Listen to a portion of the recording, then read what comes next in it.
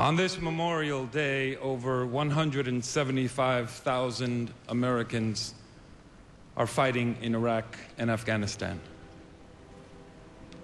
We are a nation at war. But for more than 3,800 men and women, the war has already ended in the most tragic possible way. Many have been laid to rest just a couple of miles from here in our capital's most sacred monument to bravery and sacrifice, Arlington.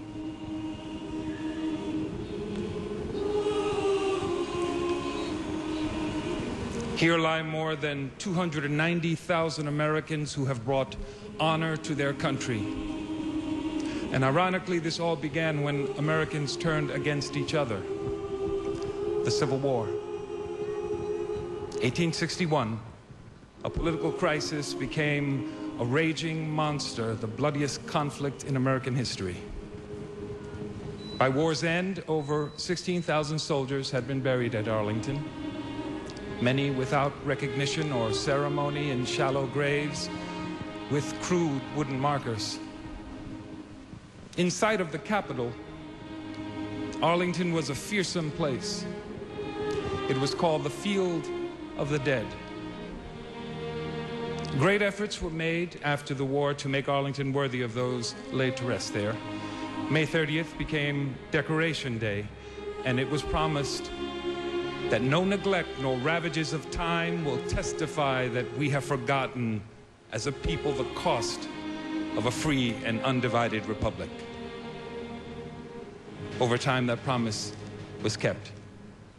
Through the Spanish-American War, World Wars I and II, Korea and Vietnam, Arlington became a spacious and beautiful hallowed ground.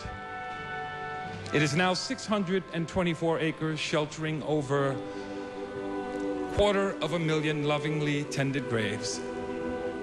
Each Memorial Day, an Army battalion places a flag next to every single headstone. Here lies the heroes of a grateful nation, together with their closest loved ones, side by side. They come from the Army and Navy, the Marines, the Air Force, and Coast Guard. Regardless of their rank or fame, Arlington shelters them all. But over 4,700 buried can be identified only by the tomb of the unknown soldier. Forever anonymous, they are tended day and night by an elite honor guard. Every president since Lincoln has come to Arlington, and two are laid to rest here, William Howard Taft and John F. Kennedy, saluted by the eternal flame.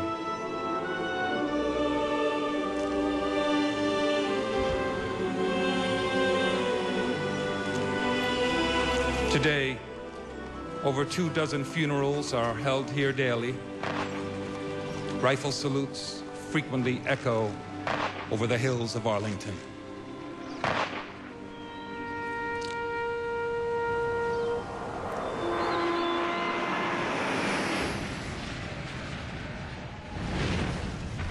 "9/11, a strange and completely unexpected new war begins within the site of Arlington, and 42 Pentagon victims would be buried here, a stone's throw from where they died.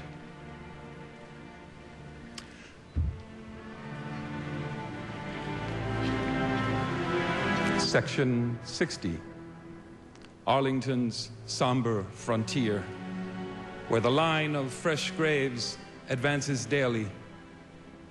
Many of those killed in Iraq and Afghanistan. Some are too new for gravestones, but freshly adorned with fond mementos. There are constant visitors in all kinds of weather. Parents, children, friends, wives, and sweethearts. Beth and Michael's son, Nicholas, was killed in Afghanistan in 2005. They're here almost every weekend. We're able to spend time with our son. You know, this is where you can come and feel closest to your child. I mean, it's a weird thing now because you come here to celebrate birthdays and you come here for the anniversary of when they died. It's out of respect for what he's done.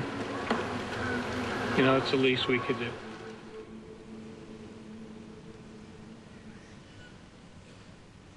The connection that we've made with some of the other families is the best healing for us. Not that we don't get comfort when we come here. It's hard for us to come here and every week see the added graves and know that someone has just gotten the news and what kind of journey they're going to have to start. And it's hell.